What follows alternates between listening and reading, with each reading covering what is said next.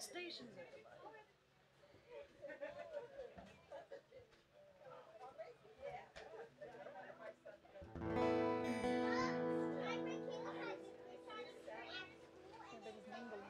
Everybody's mingling. Once we start, it'll come. Is it live? Is it streaming? Good morning, Pinelands, brothers and sisters. It's good to be gathered once again this morning with you all. We're coming to the God who light and darkness is all the same to him. Mountains and valley tops are all the same to him. Yes, all the same to him. What matters is not where we are, but where he is. And he is with us as people this morning as we gather. Amen? Amen. So let's rise up. Let's say with the psalmist that better is one day in your courts than 1,000 days elsewhere. Amen. Amen. 1, 2, 3, 4.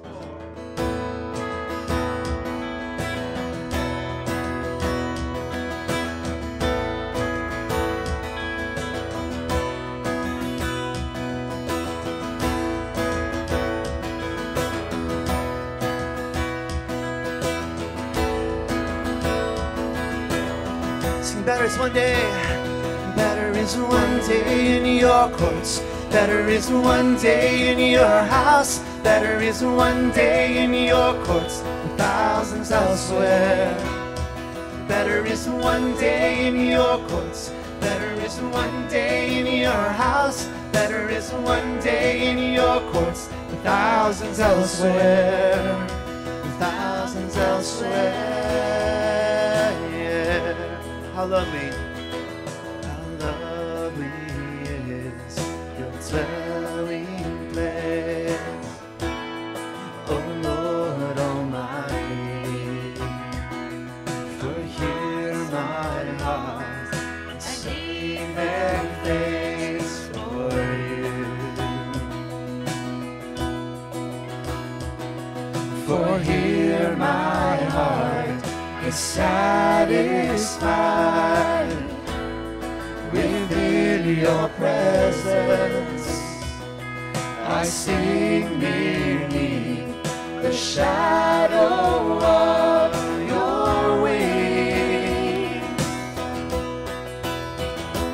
Better is one day in your courts. Better is one day in your house. Better is one day in your courts than thousands elsewhere. Better is one day in your courts. Better is one day in your house. Better is one day in your courts than thousands elsewhere. Yes, God. Thousands elsewhere.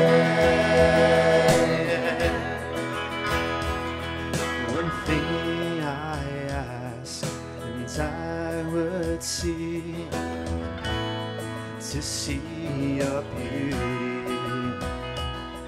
to find you in the place your glory dwell. That's our prayer this morning, God. We seek you, God. One thing I ask, and I would see, to see your beauty. We want to find you.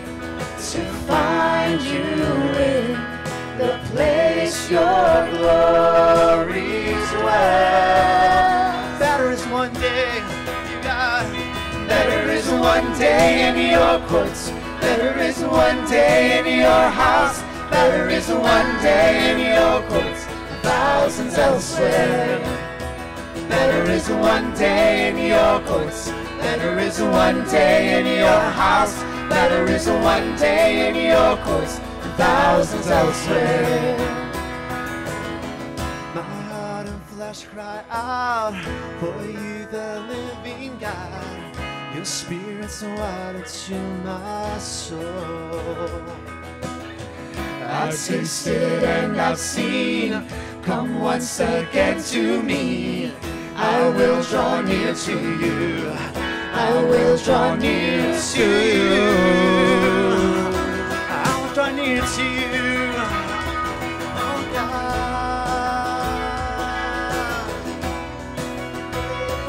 We will draw near to you.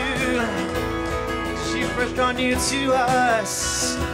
We will draw near to you, oh God.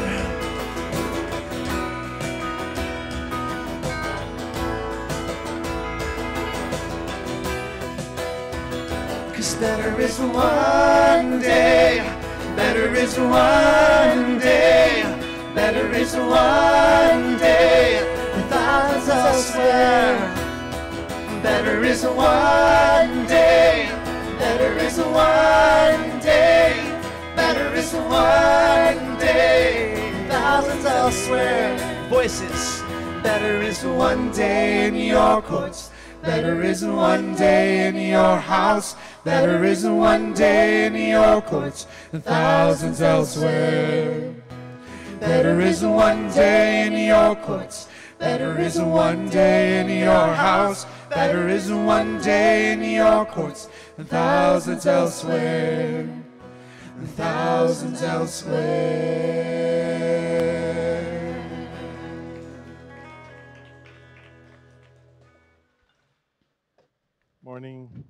Morning, Pinelands. My name is Andrew Carr. I'm one of the elders here. This morning's call to worship comes from Philippians chapter 2, verses 6 through 11.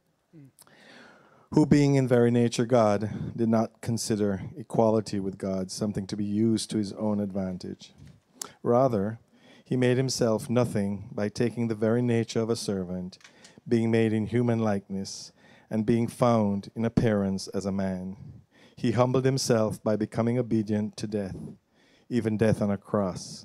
Therefore, God exalted him to the highest place and gave him the name that is above every name, that at the name of Jesus every knee should bow in heaven and on earth and under the earth, and every tongue acknowledge that Jesus Christ is Lord, to the glory of God the Father. Let us praise God through Jesus Christ this morning and give him all the honor and glory he deserves.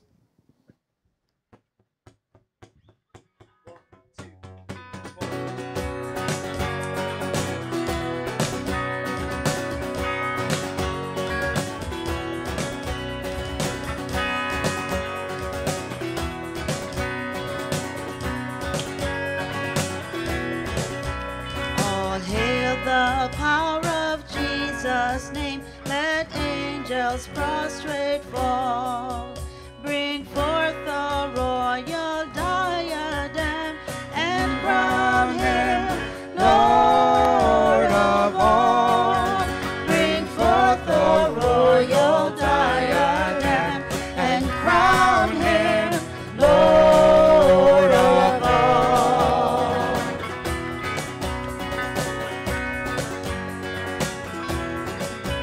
The chosen seed of Israel's race, he ransomed from the fall. Hail him who saves you by his grace, and crown him Lord of all. Hail him who saves you by his grace, and crown him Lord of all.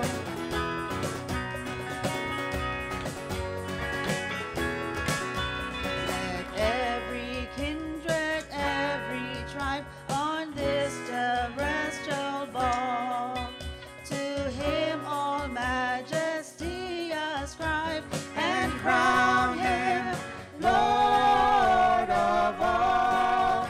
To him all majesty ascribe, and crown him Lord of all.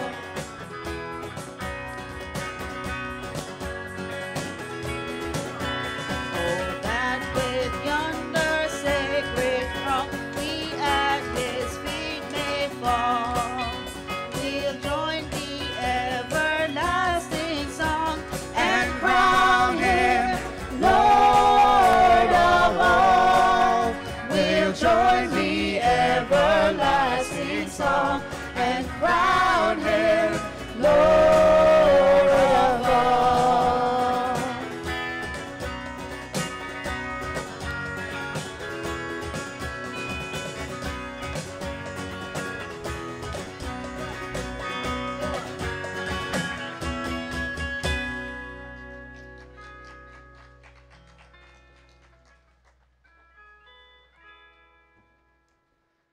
Praise God. One of the one of the big effects of sin is the separation that we have between us and God, right?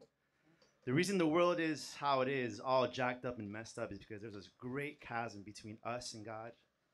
There's causes a great chasm between each other and even ourselves, right? If we think about it, we don't even know ourselves. People are trying to find themselves, right? Sin has done such a great disease that's really just messed us up. I'm not sure how to even put it into words. We can look and we know, right? But God, our Savior, Jesus Christ, as we celebrate Christmas this season once again, He came from such a far distance. Even as our brother read Philippians 2 this morning, He went lower and lower and lower. He became a slave.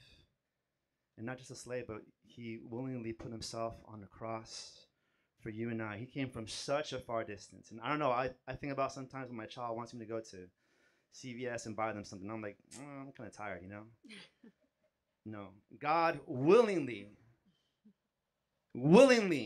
and joyfully, it says in Hebrews that for the joy that was set before Him, He went to the cross. Amen? Amen. For you and me, He joyfully and willingly wanted to come. And so we have a new song to learn this morning about that.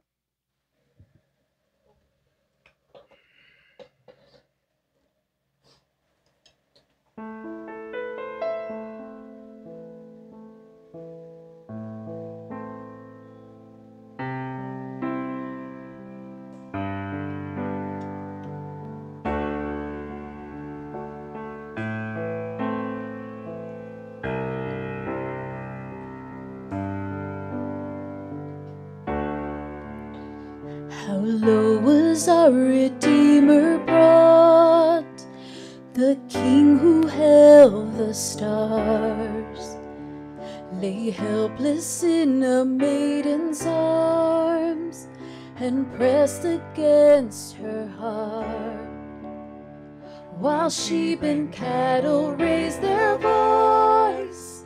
The babe could speak no words. The ever-flowing spring of joy had come to share our thirst.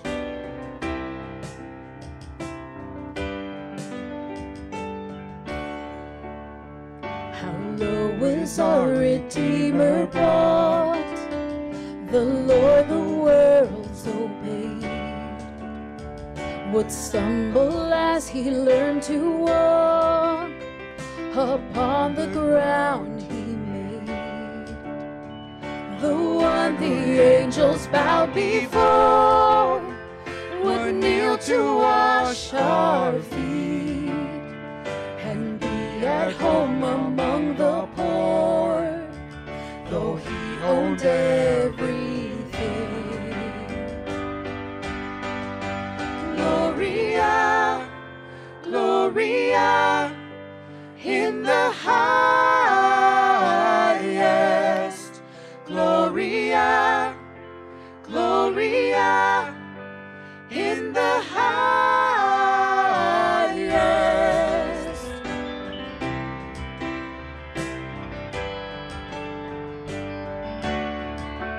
How low was our Redeemer born to raise us from our shame. Now the highest praise of all belongs to Jesus' name. The healer wounded on a tree to bear our grief and sin. The King gave up such crown so we could ever reign with Him. Gloria, Gloria, in the highest.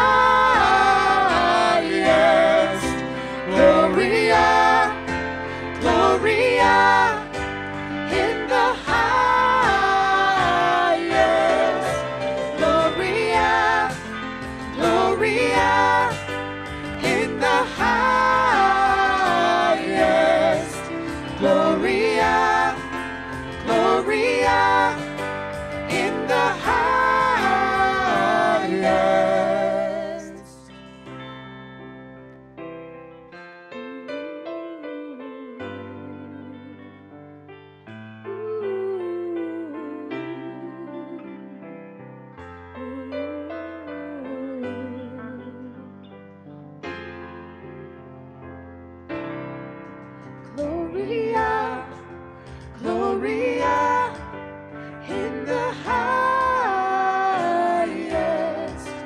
Gloria, Gloria in the highest. Gloria, Gloria in the highest. Gloria, Gloria in the highest.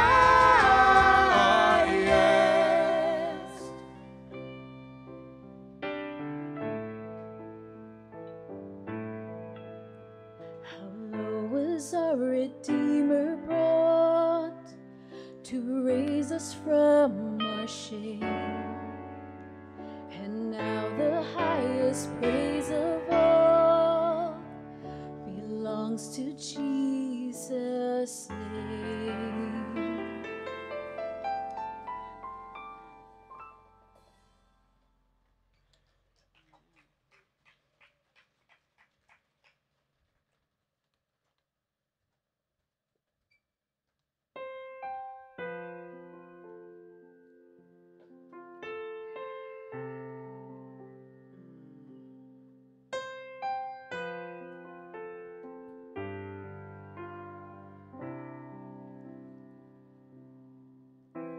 The Lord is my shepherd, I shall not want. In green pastures he makes me lie down. He restores my soul and leads me on for his name, for his great name. Surely goodness, surely mercy, right beside me all my days, and I will dwell in your house forever and bless your holy name. You prepare a table right before me in the presence of my enemies.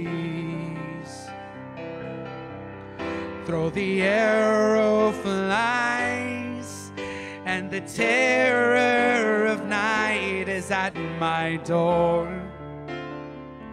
I'll trust you, Lord. Surely goodness and surely mercy right beside me all my days, and I will dwell in your house forever and bless your holy name.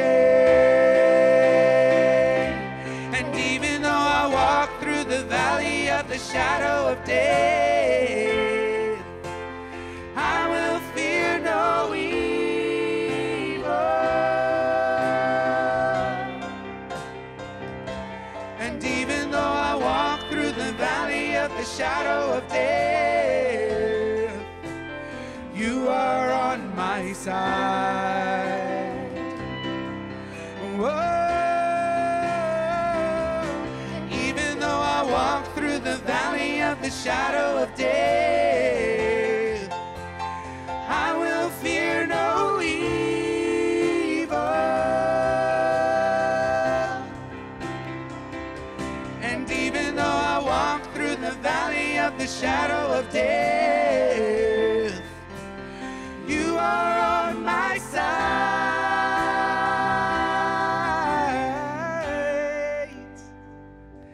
And surely goodness and surely mercy right beside me all my days, and I will dwell in your your house forever and bless your holy name. Amen.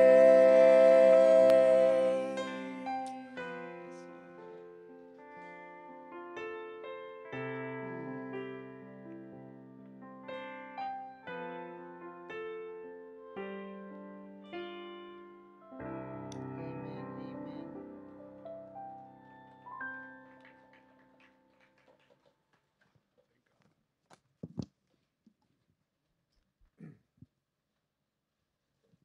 Good morning. My name is Roger Smalling. I'm a missionary with this denomination. And again, welcome to Pinelands Presbyterian Church. And we're going to pray for some things today before the message by the pastor. The book of Acts tells us that the Christians, quote, devoted themselves to the apostles' teaching and the fellowship, breaking of bread, and prayers. And we do those things here in this church, and we're going to start with prayer. So let us pray. God our Father, we read in your word that you call us saints and faithful brothers and sisters. You call us trophies of your grace, and you called us to be holy. You commanded us to be holy because you're holy and you're perfect.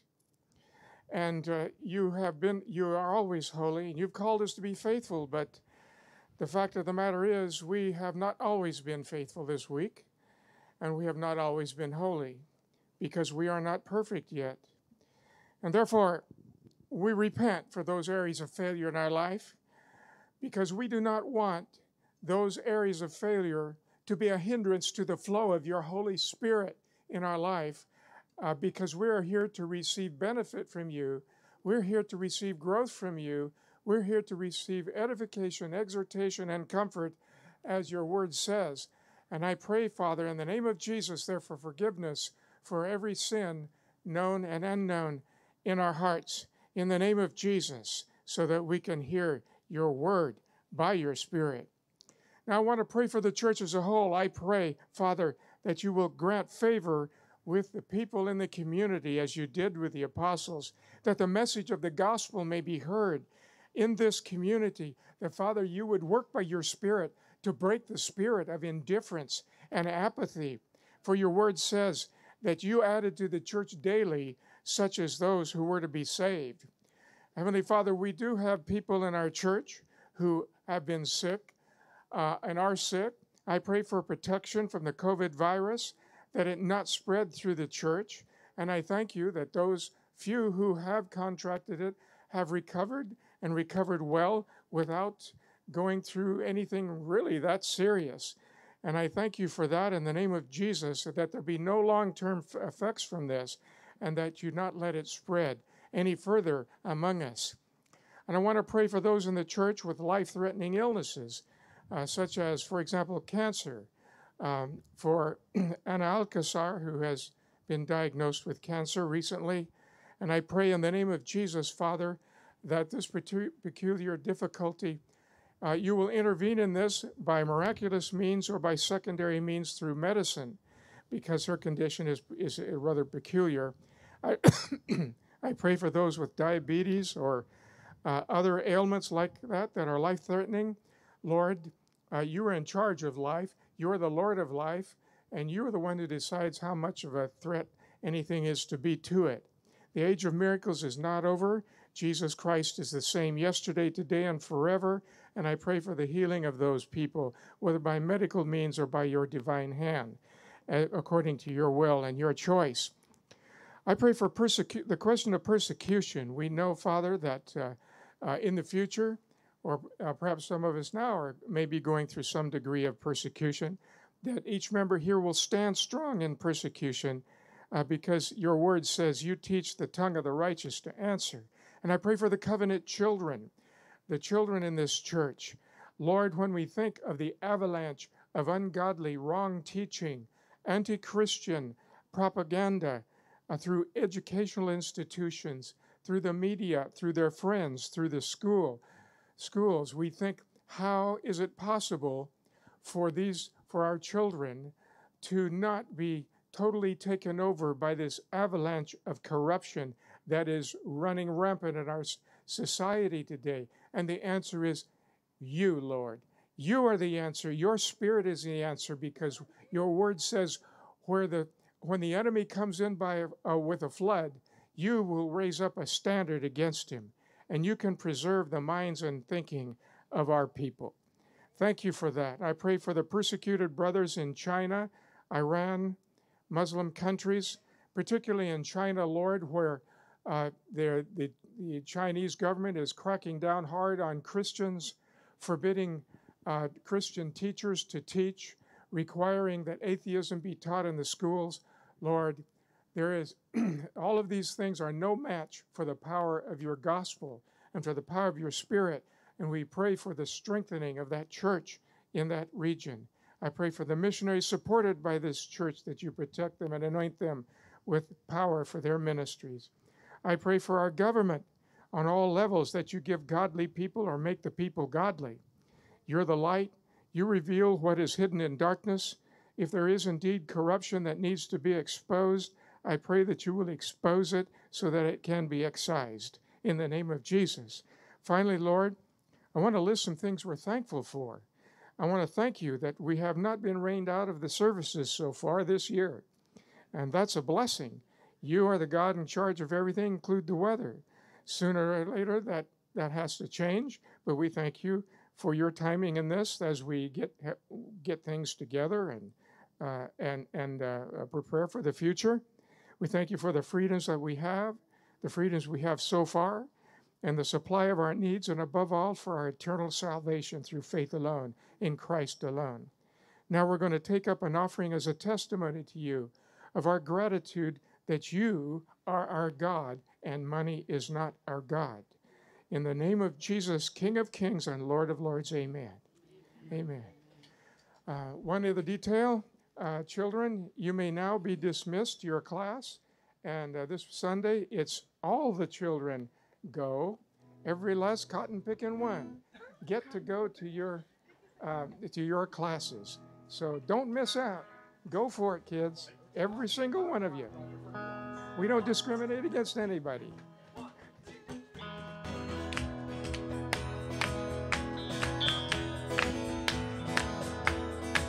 We come to sing the song of Emmanuel, the God who is with us. Proclaim him. Sing me the song of Emmanuel, this the Christ who was long foretold. Low in the shadows of Bethlehem, promise of dawn, now our eyes behold. God most high in a manger laid, lift your voices and now proclaim, great and glorious love has come to us. Join now with the hosts of heaven.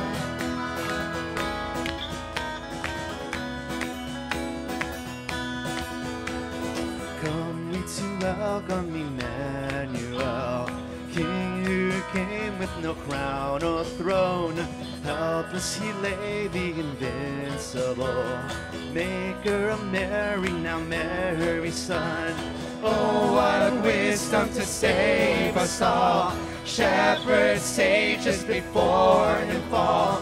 Grace and majesty, what humility, come on, bend the knee, adore him.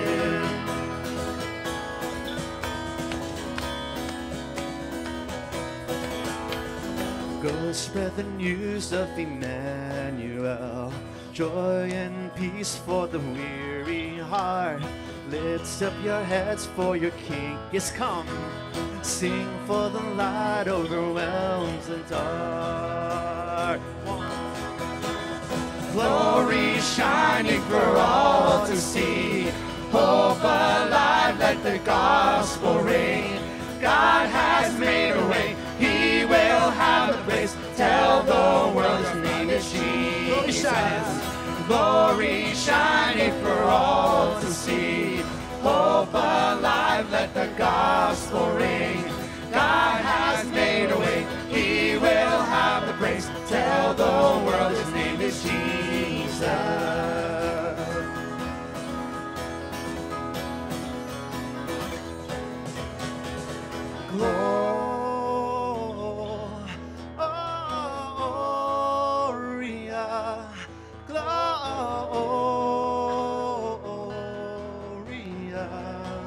Oh, sing with me, church. Sing with me.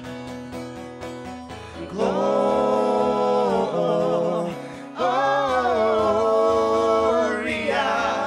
Gloria.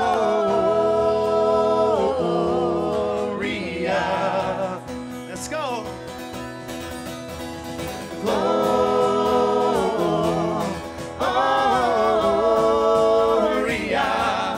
Gloria.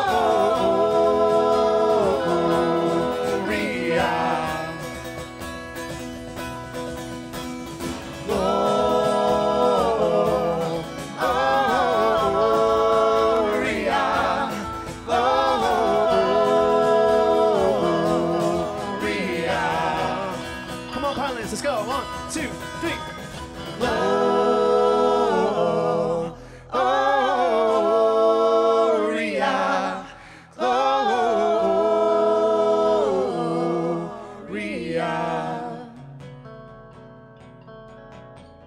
Gloria.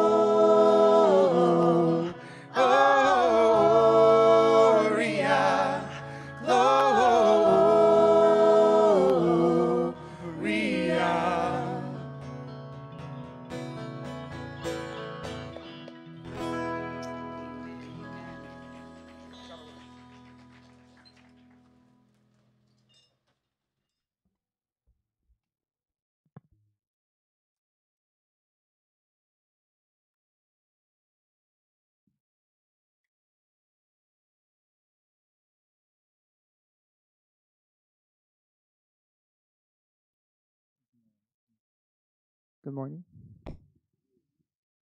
Today is the third Sunday in Advent. 2 weeks ago, we lit the prophecy candle and remembered those who first spoke the promise of the coming Christ child. Last week, we lit the Bethlehem candle, a symbol of the preparations being made to receive and cradle the Christ child. The third candle on the Advent wreath is called the Shepherd's Candle. It remembers the first in a long line of people who joyfully shared the good news of the Savior's birth. The candle is a different color, reminding us that our period of waiting is half over.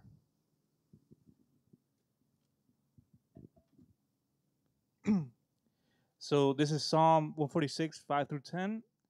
Blessed is he whose help is the God of Jacob, whose hope is in the Lord, who made heaven and earth, the sea and all that is in them, who keeps the faith forever, who executes justice for the oppressed, who gives food to the hungry. The Lord sets the prisoners free. The Lord opens the eyes of the blind. The Lord lifts up those who are bowed down. The Lord loves the righteous. The Lord watches over the sojourners. He upholds the widow and the fatherless, but the way of the wicked he brings to ruin. The Lord will reign forever. Your God, O Zion, to all generations. Praise the Lord. This is from Matthew 2, 10 to 11. When they saw the star, they rejoiced exceedingly with great joy. And going into the house, they saw the child with Mary, his mother, and they fell down and worshipped him. Then opening their treasures, they offered him gifts, gold, and frankincense, and myrrh. Now for the prayer. Dear God, with joy and praise, we acknowledge the signs that your kingdom has come in Jesus Christ. We rejoice in the forgiveness of sin. We rejoice that you have made us new creatures with Christ. With joy, we commit ourselves to the proclamations of the good news of great joy. In the Savior's name we pray. Amen.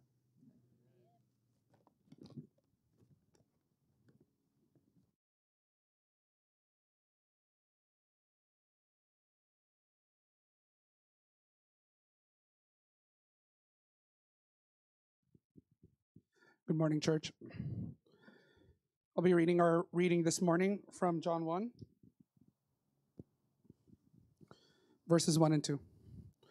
In the beginning was the Word, and the Word was with God, and the Word was God, and he was God, with God in the beginning. This is the Word.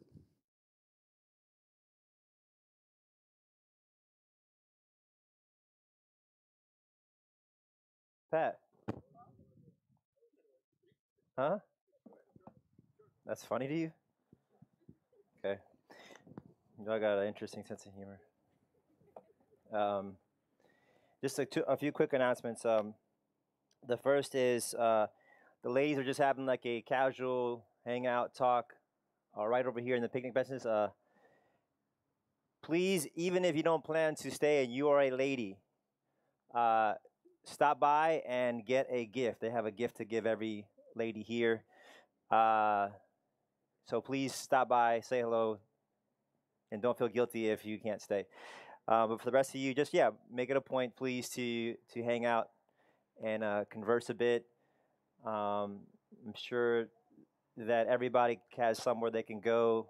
We always have somewhere to go. We're Miami people, but I'm glad that the ladies made a point to just intersect a bit right here.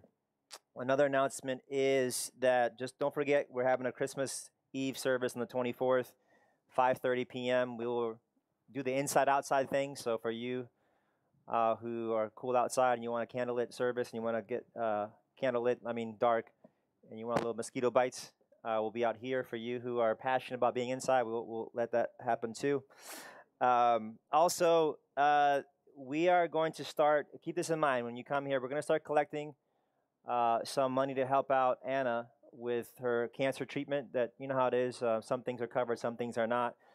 So if you would like to line item something to our Mercy Ministry Fund, you can do that right now and drop it off at the office, or just think about it for the future.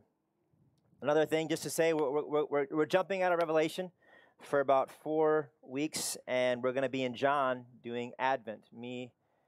I'll bring a message. Chris Barrett will bring a message, and that Greek guy, I forget his name. Is it Yodi? Yanni. He will bring a message from John.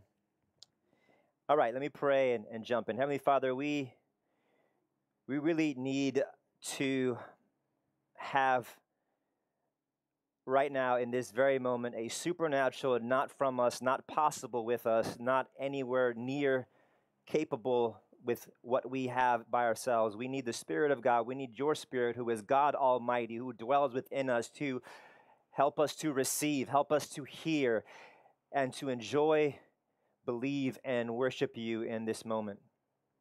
So, Father, show us the grace that we need to both speak and be spoken to right now. Amen. Amen. So we're going to do a series on who. Today is who. And then we're going to do what. So what does this who do? And also how. Who, what, and how.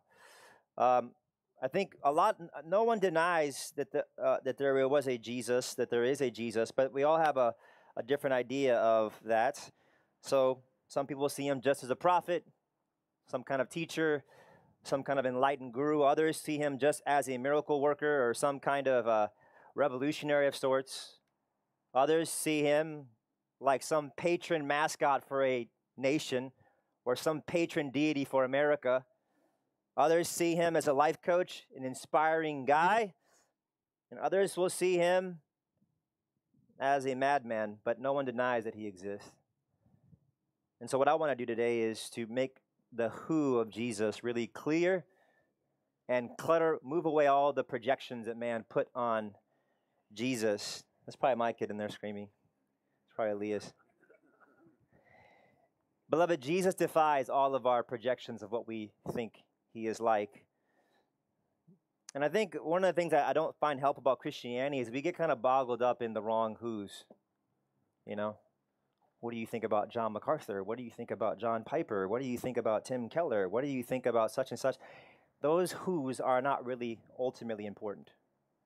What you say about the who of Christ really matters. So here's the first who category of Jesus that we get from this text, so we can understand the what that we will hear next Sunday.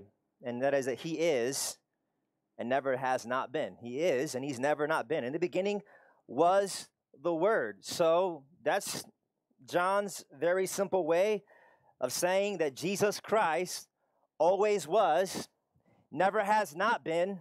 He never started to exist. He has existed eternally. In the beginning, he already was, okay? Now, if you're a Bible reader, John is picking up on the statements of Exodus where they ask God, what's your name? He says, I simply exist. I simply am. That's who I am. Jesus is the great I am who has existed forever.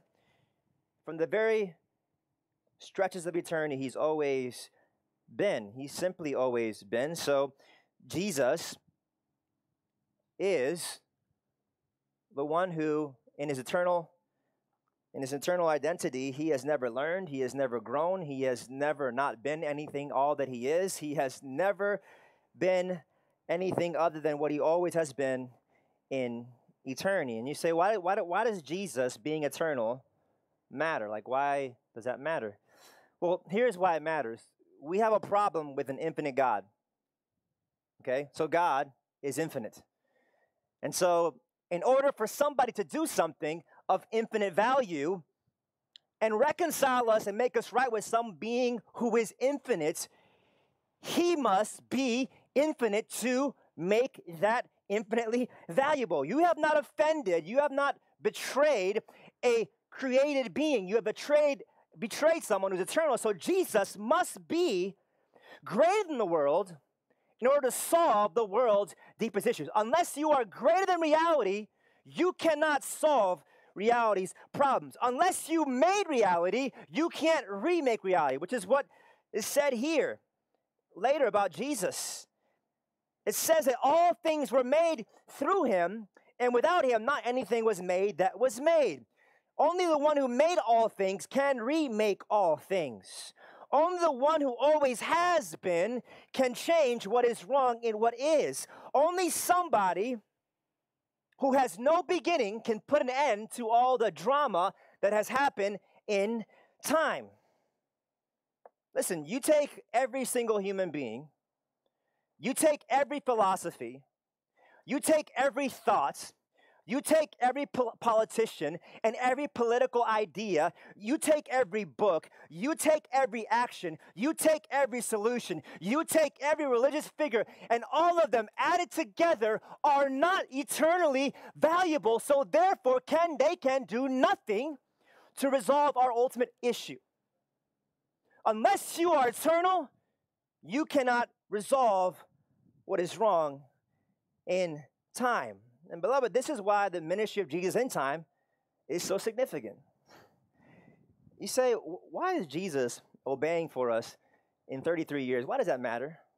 What does 33 years of him obeying matter? Because the one who obeyed in 33 years was eternally valuable. So his 33 years of obedience is really important. You say, what's the big deal about Jesus dying on a cross for 6 hours? Why is 6 hours of crucifixion so important? Because the one who was on that cross for 6 hours was none other than eternal, almighty, everlasting God. So those 6 hours are powerful 6 hours. The payment of Jesus in those 6 hours is eternally valuable to eternally forgive you of all of your sins, because the blood that was shed by that man was none other than God Almighty. The one who always was died. That's why that matters. Otherwise, it's another dead guy on a cross. Many people have been crucified. What Jesus did as a man in time and space eternally matters because he is eternally. And beloved, listen, we all have a bunch of stories that are significant. We have personal stories that are significant. We have public stories that are significant. But listen, there's only one story that is big enough and large enough in time to move you, to shape you, to define you, to give you hope. And it is the story of this man who is beyond time into eternity. And beloved, you know what's great about Jesus being eternal? You will always know him, and you will never exhaust how sweet it is to know him, because you are knowing one who is infinite. You will be able to trust him in your grace, in your need, and your sin, and none of your sin and your needs will ever exhaust Jesus' grace. Why? Because he is eternally valuable in his grace, and so you will never exhaust his grace. His grace will exhaust you. Beloved, you literally have found in Jesus Christ the one person that you could look to all the time for all of your issues and be fixed on them, whether it's your parenting issues, whether it's your personal issues, whether it's your family issues, whether it's church issues. Jesus is the eternal Son of God who is eternally valuable, and therefore every single situation and person you find yourself in, you can look to Jesus. Because the one who came into time always existed And he is eternal. Who is Jesus? He is the one who is and never has not been. He's much more than a baby in a manger, much more than a man, but not less. But here's the second thing that John wants us to pick up, is that he is the first and only subject. He is the first and only subject. It says in the beginning was the Word. Now, Word for the Jews would be God's way of revealing himself, God's ways of acting, God talking about himself. So basically, John is saying that Jesus is God's subject. He's God's Word. He's God's topic. He is God's revelation. And so when you consider everything that God has said, John is saying to us that Jesus is the subject and center of all that God has said.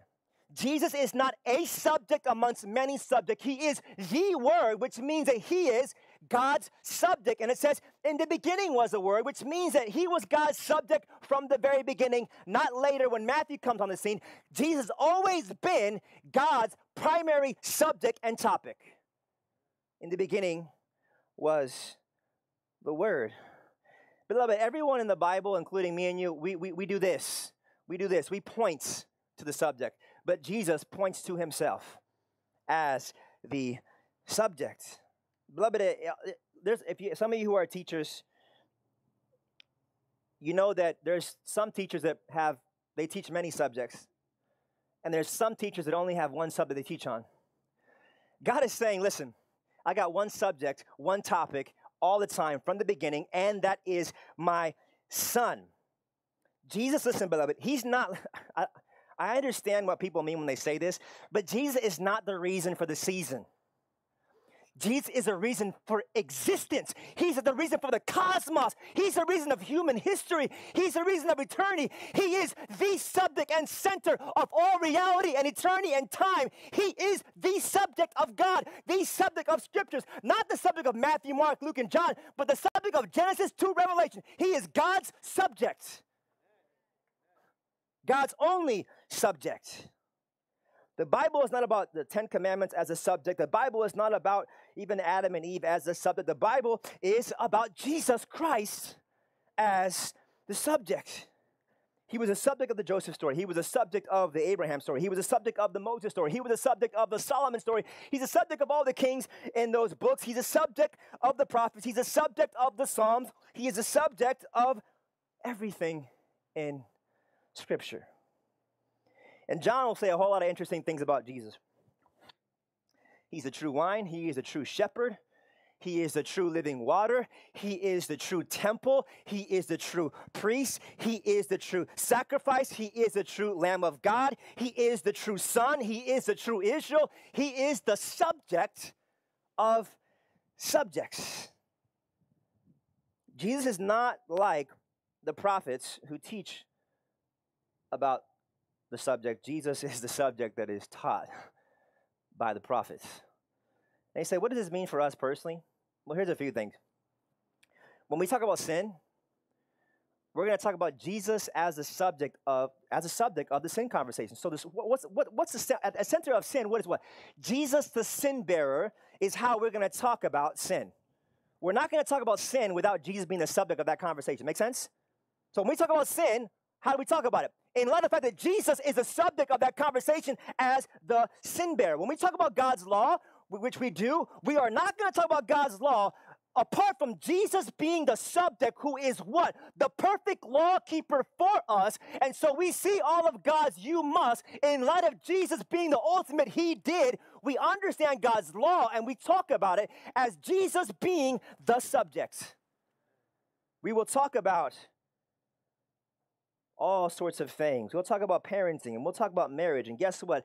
Jesus will be the subject of the marriage and parenting conversation. We will talk about God's ultimate husband of us and God's ultimate son as we talk about that. We will talk about sexual sin. We will talk about partiality and bigotry. And we will talk about pride. And we will talk about everything. But guess what? What will be the subject as we talk about all those topics? Jesus Christ. Because why? Because God is the subject that hijacks every topic. We cannot talk about partiality or greed or sexual sin without Jesus as the Word. The definitive subject gives us clarity as to how to see those things. I was talking to my friend Leslie, sitting over there with her beloved over there. And I was talking about like the centrality of Christ. Let me try to look at y'all inside with the camera, so I don't forget about y'all. And I said, listen, Jesus is not one room in many rooms of Christianity. Jesus is the only room that every single room is packed into in Christianity. It's kind of like the kid. You know what my kids do? They I don't know, kids want to make houses like homeless people in your house, you know? They make all the little houses in the living room. Beloved, that's Christianity. Every single topic, every single thing is in the supremacy of Jesus' topic subject. We talk about nothing and no one. We don't talk about gender, sexuality, or ethnicity. We don't talk about anything apart from Jesus being the subject. Let me give an example of this for us Latinos. So you probably heard this many times. Latinos will hear about the Jericho story, okay? And they say, hey, this Jericho story is about how God knocking down the walls and bringing you from, Latin America to the United States. Or you hear the Abraham story, Abraham, ¿qué es la historia de Abraham, right? ¿Qué es eso? And you'll say, well, in the same way that Abraham left his town and went somewhere of prosperity and blessing. By the way, he was a homeless dude with tents when he went to the promised land, but that's another conversation, okay? That story about Abraham going to the promised land is about you going to America. No, it's not. That story is about Jesus leaving his homeland of heaven and coming to earth to be a wanderer and buying you back by his blood and taking you home. It's not about you, Latin American. It's not about your Jericho walls. It's about Jesus Christ being crushed for sinners. Every story, every topic, Jesus Christ. In the beginning was the Word, God's subject. That's Christianity. All right, moving on. God is saying, stay on topic, church. Stay on topic. Stay on topic. But he's not just the first and only subject. He is the supreme and final word as well. He is the supreme and final word. So to say that Jesus is the Word is to also say that, listen, God spoke in a lot of ways over time, but now this is God's final say of saying, okay? Jesus is not just the subject of Scripture, but he is the last final word and final say. So listen, when me and my family, when we're planning on going on a trip, we start looking at pictures of the place and descriptions of the place and whatnot, okay? But once we get there, those pictures that showed us the place and those descriptions that showed us the place, they're not necessary no more, okay? Make sense? Once you get there, you are there. So listen, Israel as a nation was a really good way to reveal God, but when Christ shows up, Jesus, the Israelite, is the final and better and ultimate and last way, even though Israel served his purpose. Okay? Kings, prophets, and priests was a good way to know God, but when Christ comes, he is the last prophet, he is the last priest, and he is the last king, and now he is a final revelation of God as a final prophet, priest, and king. Dreams and visions were a great way to know God before Christ came, but when Christ comes, guess what? Here's your ultimate vision and dream. Jesus Christ himself is the best and final way to know God. There were sacrifices and ceremonies. That was a good way to know God, but Jesus is better as the sacrifice itself. There was Palestine. There was Jerusalem. That was a great way to know God, but now that Jesus has come, he is better than Palestine, better than Jerusalem. He is better than that mount where God spoke. He is better than the tablets, better than the Ark of the Covenant. He is Jesus. God, Jesus is God's last, final, ultimate, supreme word, and there needs to be no other discussions. I love what Hebrews says. Long ago, God spoke to the fathers by the prophets at different times and in different days. In these last days, he has spoken to us by his Son. Jesus is God's best and last word. Jesus is God's ultimate mic drop. I've said it all in him. Now look to him. Now, so understand reality in light of him. What more can I say than what I've said in not just a word, not just shadows of the word, but the word itself, himself, is Jesus. God saying that he's holy was a good way to understand holiness. But you want to know how God is seen as supremely holy? Look at Jesus, who had no sin on the cross, crushed eternally as the sinless one for our sin. There you see God's holiness. God saying, I am merciful and compassionate and long-suffering. That was interesting to hear before, but you will never understand compassion and mercy apart from seeing it now, primarily in Jesus Christ as eternal and yet finite, stretched out on the cross for us. That's where we understand that God is merciful. That's where we see God is holy. That's where we see God is faithful. It is in Christ. Beloved, do you want to know God savingly and supremely? Don't look to reason. Don't look to your rationale. Don't look to creation. Don't look to the media. Don't look to all the cultural prophets and gurus. Don't look to your experiences. Don't look to your emotions. Don't look to self or society or culture or sociology or psychology. Don't look to tradition. Look to Jesus Christ. That is where you will know who God is and who you are and what everything is, because Jesus is the Word. Look what Christ says. Christ puts the disciples onto seminary right before he's about to depart and go to heaven to his place. He says, didn't the Messiah have to suffer, Luke 24, verse 26, have to suffer these things and enter into his glory? Then beginning with Moses, chapter 1, verse 1, and all the prophets, he interpreted them for the things concerning himself in all the scriptures. Later he says that these words that I spoke to you while I was with you, that everything written about me in the law of Moses and the prophets must be fulfilled. Then he opened their minds to understand the scriptures. This is what is written, that the Messiah would suffer and rise from the dead, and repentance for forgiveness of sins will be proclaimed in his name to all the nations.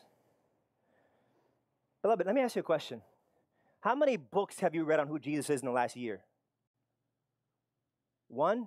0? Let me get in your kitchen. My guess is you probably haven't written one. Why not? Why not?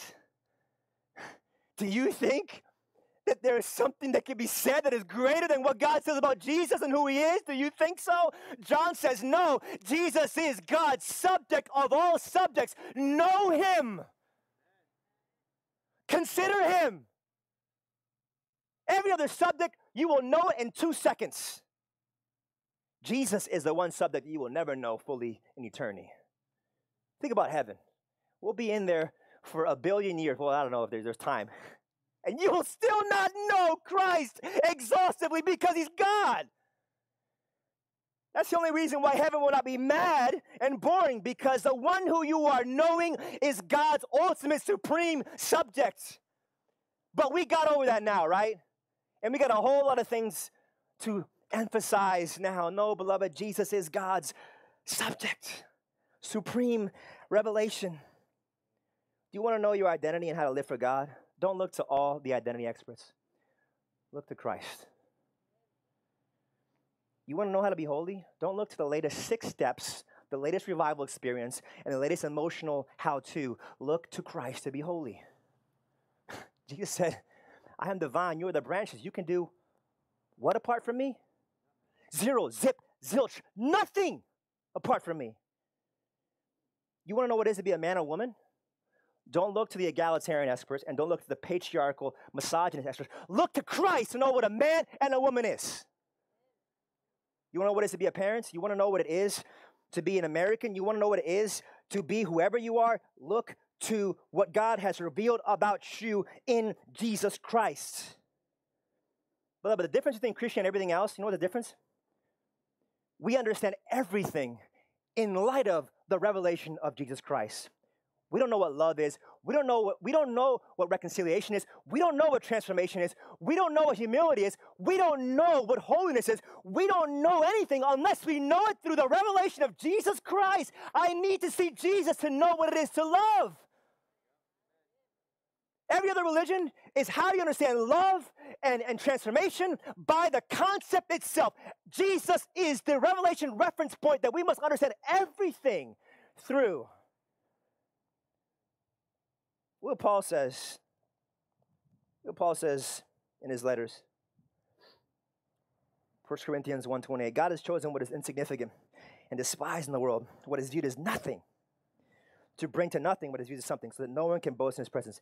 But it's from him that you are in Christ Jesus, who became God's wisdom for us. So what does it mean to be wise? Christ is wisdom. Our righteousness, what does it mean to be righteous? Christ reveals that. Sanctification, what does it mean to be sanctified? Christ is that. And redemption, where we're going, in order that it is written, the one who boasts must boast in the Lord. Now this is very hard because when Paul was preaching, they're like, yo, why don't you preach to them other dudes who bring in all of that Roman philosophy and Greek philosophy? Why don't you talk like them? Because Christ is our wisdom. Christ is our righteousness. And if it's not saying something about him, I ain't talking about it, because every single reference point is Jesus. Christ is my wisdom. Not philosophizing like them Greek folk. I see Jesus and what he reveals ultimately about himself. God's last and final word to be how I understand everything. He is the supreme and last word of God. But I got 2 more points. And I got like 6 sub-points. No, I'm just kidding.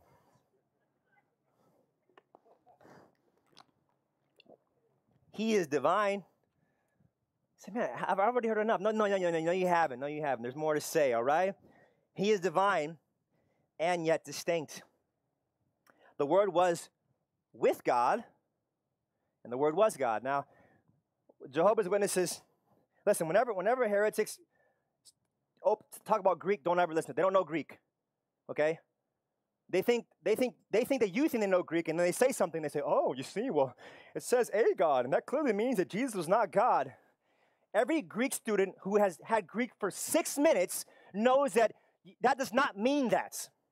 When you don't put a definite article like the before God, you are stressing the qualities of something, not saying something like that means he's not this. It's saying he is this qualitatively. So you could rewrite this saying, all that God was, the Word was also. Qualitatively, he was all that God was as the Word. That's what it means in the Greek, okay? But it's saying that he was all that God was, but he was also with God, which means that he was not God in the sense of he was a different person. So he was all that God was qualitatively. Now, your head's starting to hurt. I get it. Jesus makes your head hurt. He is not a cute little cuddly boxed up God. He makes your head hurt. He is all that God is, and yet he is distinct as a person who is not the Father. He is divine and distinct. You say, okay, Pastor, all right, fine, I got it. Can I go now argue and next time a Jehovah's Witness? No, that's not the point. That's not my point. Why is this important? But this is why it's important. Listen. Someone has to obey the Father who's not the Father for you to be right with God. So Jesus can't obey himself, okay? Someone has to die in your place who is not the Father in your place. Someone who's not the Father has to be punished by the Father for you to be right with the Father. So Jesus cannot punish himself, okay? He can't give himself eternal papaos and save you. Someone other than Jesus, someone other than the Father must be punished by the Father for you to be right with God. Someone has to stand in your place and hold your seat in heaven who is not the Father in your place. If Jesus is not divine, he can't die. If he's not someone different from the Father, then he cannot save us. Beloved, the Jesus of Mormonism cannot save you because he is distinct but not divine. The Jesus of the Jehovah's Witnesses cannot save you because he is distinct but not divine. The Jesus of the Oneness Pentecostals. Let me just. Have you ever met these people in Miami who say, I didn't get baptized in the name of the Father, Son, and the Spirit, but I just got baptized in the name of Jesus? That's called Oneness Pentecostals. They believe that God the Father took off his Father mask and came down, and then he put on his Jesus mask, and now he's got the Holy Spirit mask. They don't believe in a God who is triune. And guess what? That God can do zip, zero, zilch to take your place before God, because God cannot punish himself. He must punish someone in your place. That God cannot save. And that God cannot love you either, because guess what? If he was not loving someone eternally, then he only became love when he began to love you in time. So that God, let's just leave this. That God cannot save. Only one who is fully divine and yet other than the Father can be the one, the who, that we need. And so some of you may say, all right, fine, all right. It's important for our salvation, yada, yada, yada. Okay. Let me tell you something, and I'm gonna get real practical. Most of the weird things and the crazy things that you do are related to the fact that you're not believing in a God like this. Let me give you some examples. You ready for a lot of examples?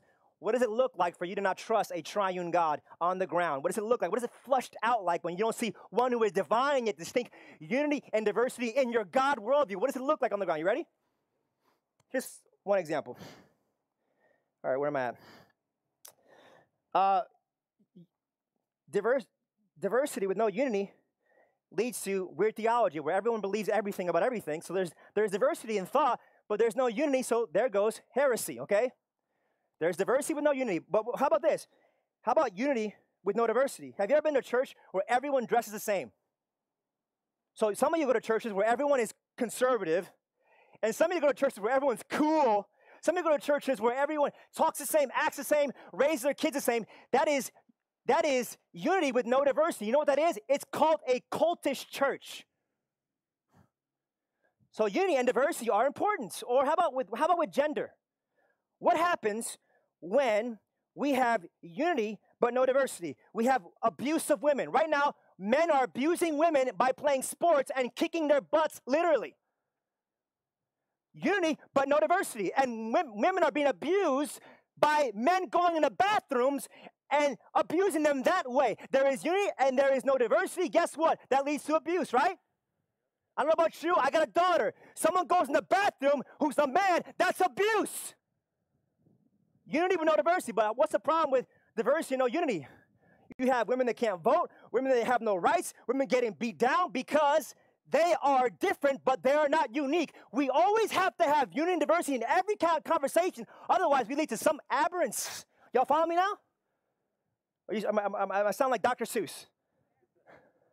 How about in society? What happens when there's diversity but no unity? You get communism and people die every time. Unity with no diversity. How about diversity with no unity? So there is differences, but we're not the same. There goes Jim Crow and slavery. You are different, but not the same. Wherever there is not unity and diversity at the same time, we are going to miss something ethical. Y'all tracking me still? Now it's getting a little quiet, right? How about with something like hearing from the Lord? What happens when everybody hears something different from the Lord? No one knows what the Lord is saying, right? That's diversity with no unity. What about unity with no diversity? Well, we all hear the same things, but there's no unique application. Beloved, listen. The reason why we don't have unity and diversity is not because we're not championing unity and diversity enough. It's because we don't have doctrinal, God-centered, Trinitarian, exalting theology. So we got to make it up on the back end and always talk about unity and always talk about diversity. Why? Because we have bought into a lie that theology about the supremacy of God and His awesomeness in being one and three does not see us, transform us, and move us to be different. We have bought into that lie, and so we're always talking about unity with no diversity or diversity with no unity because we think this stuff is not powerful, right? I just get at least one amen. The more Trinitarian, God-centered unity and diversity that is exalted, believed, and enjoyed, the more all of our categories function right. He is divine and distinct. Beloved, how you see Jesus will be connected to so many things in your life. All right, I have one more point. He is and always was complete. He is and always was complete. And the Word was with God, and the Word was God. So just slow down with me real quick. God is saying that He's always been around Himself. He's always been with Himself. Now, you can read over that really quickly, but just stop a second. God is saying, listen, I've always been with somebody.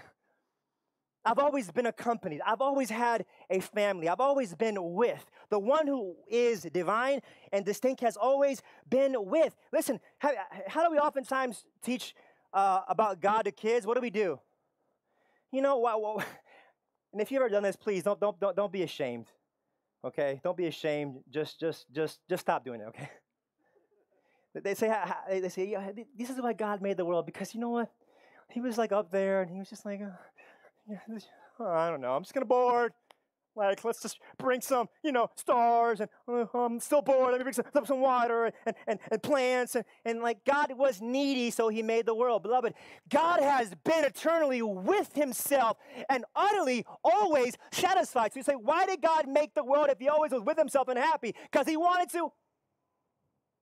Because he wanted to. Beloved, Jesus, our God, is not the girl in high school who cannot not have a boyfriend. Remember that girl? Were you that girl? Jesus is a girl in high school, and now it's a picture, who was fine with none of you being her little boy toy, little boyfriends or boy whatevers. He is not Jerry Maguire. Remember Jerry Maguire? You complete me. God is self-existent, self-satisfied. He has been with himself. He needs nobody other than himself. The one who came in a time was eternally with himself, satisfied, and therefore, they don't need your love. They've always had the love of each other to enjoy. You need their love. Let me say this today. We had a great worship service, right? Right? We having a great worship service. Some of you like, I'm never coming back here again. The God we worship needs none of our worship. He's always been adulating and congratulating himself. He doesn't need one little hallelujah chorus. He's good. God needs none of our actions. He's always been the one who has proceeded from himself. That is that old school language of the church. Beloved, God does not need your promises. He does not need your passions. He does not need your worship. He does not need your posts, your nationality, your preferences, your opinions and feelings. He needs nothing from, he needs none of your piety, none of your devotion, none of your Bible reading. He is altogether with himself happy. Say, oh my goodness, that makes me feel small. Yeah, I should. Look at John, look what Peter says. I'm sorry, what Paul says when he's preaching. The God who made the world and everything in it, he is the Lord of heaven and earth. He does not live in shrines made by hands. Check this out. This is so like barbecue your mind as you read it. Neither is he served by human hands as though he needed anything. He himself gives everyone life and breath and all things. Do you know why works salvation is so repulsive? Because it assumes that God needs your works to do something. God needs none of your works. He needs his works that were accomplished in himself and his Son. God is all satisfied, all sufficient by himself. In the beginning, the Word was God, and the Word was with himself. Now, you know what? What do you do with a God? I don't know about you, but I feel like growing up in church, I shouldn't say grow up in church because I didn't grow up in church, but going to church, I feel like the way I see God is he's this wimp, needy being who's always unhappy because you're not giving him what he needs. Y'all know what I'm talking about, right? He needs you to give more money to be happy. He needs you to volunteer more to be happy. He needs you to be more radical and go to Africa and go build a well because to make him happy. There's nothing wrong with that. But he's this needy guy, needy being who needs you to make him happy. Our God is happy by himself whether you do nothing. You know what that leads me to do? Worship him, love him, serve him, honor him, obey him, preach him. My God, I obey a God, I love a God, I serve a God that needs nothing from me. That's my God. Not the God of American Christianity who needs people to make him happy. No, I serve a God and I please a God who is utterly happy, Father, Son, and Spirit forever. That's our God. He is and was complete. He is divine, yet different. He is God's last word. He is God's wonderful subject. And he is the one who is and always was. When you see all this stuff being talked about now, that's Jesus in a woman's womb. Who he is amazing. It's amazing. Let me pray and move us on. Father, thank you so much that as we consider your what, the things that you did, as we consider how, we need to understand and know the beauty of who. You don't need us, we need you. You don't need our prayers, we need your son's prayers for us. You don't need our worship, you need your worship of yourself. You don't need us, and that God that leads us to find security and safety in you and live and walk through walls for you because you are sufficient by yourself. In Jesus' name we pray. Amen. All right. Now we're going to do something special today. Everybody who went through the members class, please come up here and don't fall on the way up. So that's Jennifer, Janet, Marilyn, and Sean. There's the ramps over there. Like, yeah, please.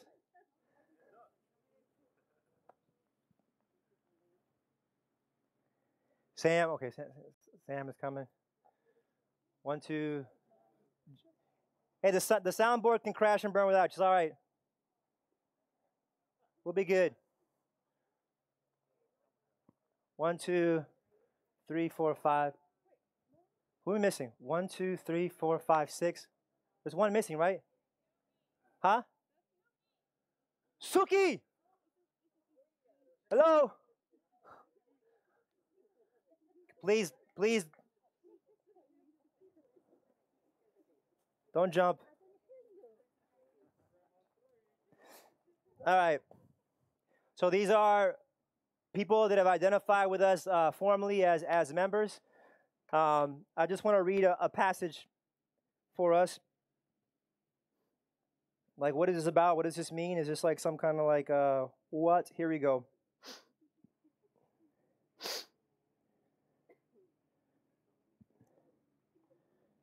Look, it says in Acts 2, verse 41, and those who accepted his message were baptized, and that they 3,000 people were added to them. Added to what? Added to the church. And they devoted themselves to the apostles' teaching, to fellowship, to breaking of bread, and to prayers.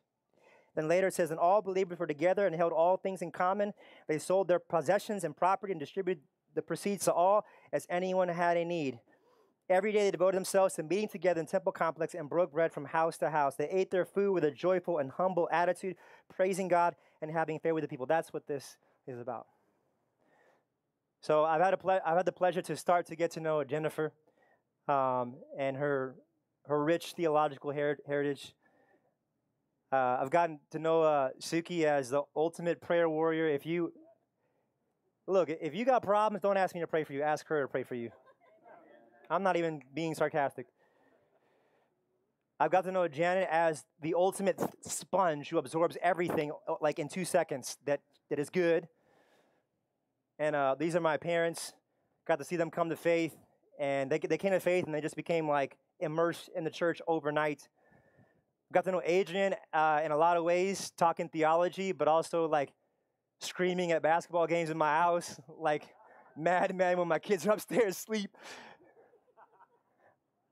Got to know Sam and how she is very quiet, but she says profoundly thoughtful things that are helpful. So it's a pleasure for them to formally identify with us today.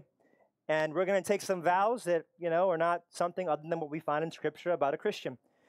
And for those of you who are like, I would like to consider the membership conversation, we will do it again early next year and go through another 2 classes. So when I read this, please respond. The first two, I do, and the last three, I will.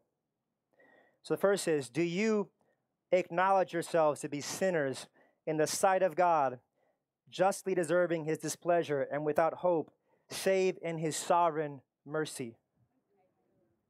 Do you believe in the Lord Jesus Christ as the Son of God and Savior of sinners? And do you receive and rest upon him alone for salvation, as he is offered in the gospel? Do you now resolve and promise, listen to this I love this language, in humble reliance upon the grace of the Holy Spirit, that you will endeavor to live a life as becomes followers of Christ? Do you promise to support the church in its worship and its work to the best of your ability? This is the one that makes everyone pause for a second, but believe me, it's scriptural, all right? Do you submit yourself to the government and discipline of the church and promise to study its purity and peace? All right, it's my pleasure to present you as new members. Make it a point to give them some COVID love. COVID love is, you know.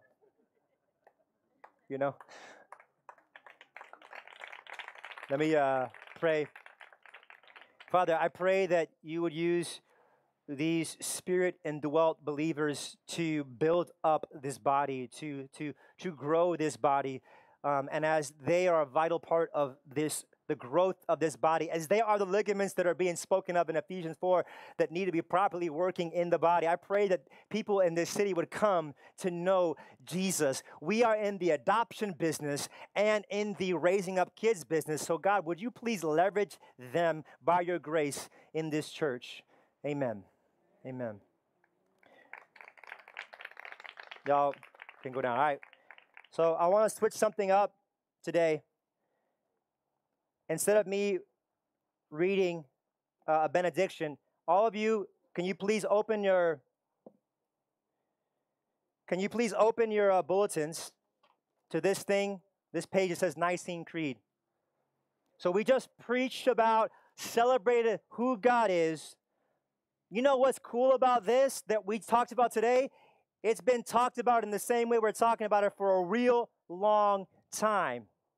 So I want us all to say this together. I want us to confess the beauties of a triune God that we are saved by together. I want to read this together. You ready? Everyone got your Nicene Creed paper?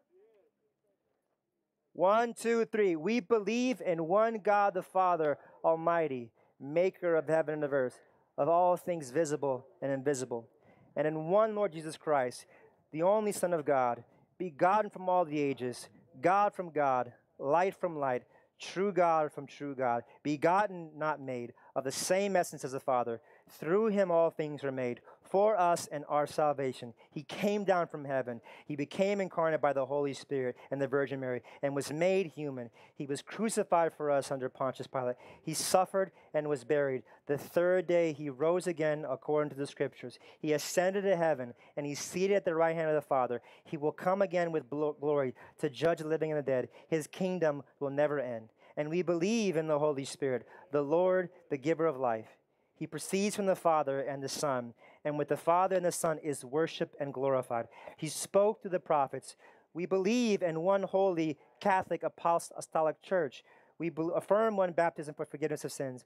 We look forward to the resurrection of the dead and to life in the world to come. Amen. Now remember, Catholic Church does not mean Roman Catholic Church. It means universal church. You are dismissed in the Lord. Remember what I said about the ladies getting something even if you're not staying, okay? You are dismissed.